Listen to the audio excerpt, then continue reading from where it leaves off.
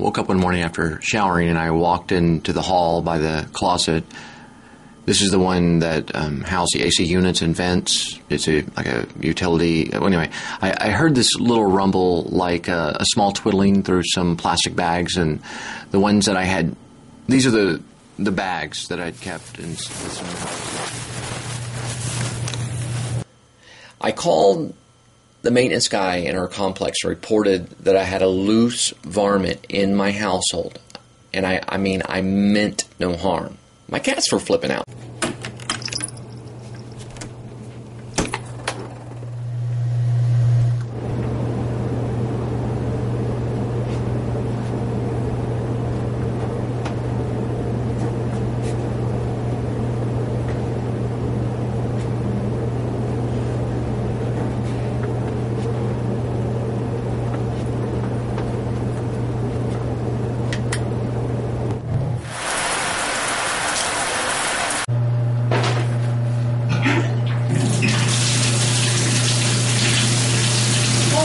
Wonderful. It's so wonderful. The hot water's not working. Oh, the hot water's not working. Oh.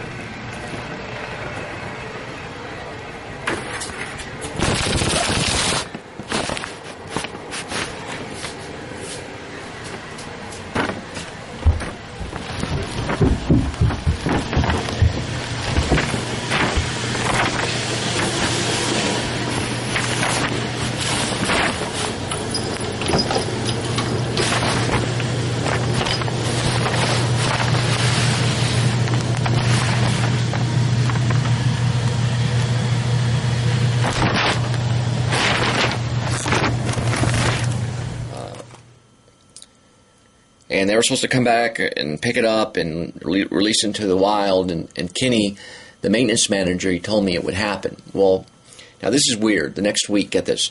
The next week I found another possum. It was the same size, same nose, identical in nature, but dead, I think. I'm no possum, but I do believe they are known to play dead in self-defense. But this one wasn't moving his nose like the last time. It smelled dead. Surely it had found its way or fell through a gap and got trapped that was supposedly repaired in the utility closet. And it must have fell down or searching, maybe smelled its mother or brother or sister or whoever, or twin brother or twin sister or whoever was first discovered in the cage. And I guess, first discovered and caged and, I guess, released into the wild. I figured the dead possum must have starved to death. No food, no water. That's, just what happens to life when trapped in a utility closet and shut off from the world behind a closet for too long. At least to this little guy. This moment of life, abandoned, forgotten, or maybe Kenny flipped out and killed it. The initial, like the initial possum planted it there or something. I mean, just to, he never released it just to be cruel. Now, I don't know. Maybe not. These are the things I think of now. Pick apart like a detective, analyze, and to keep me away from the image of her, to stop me from remembering, something to focus.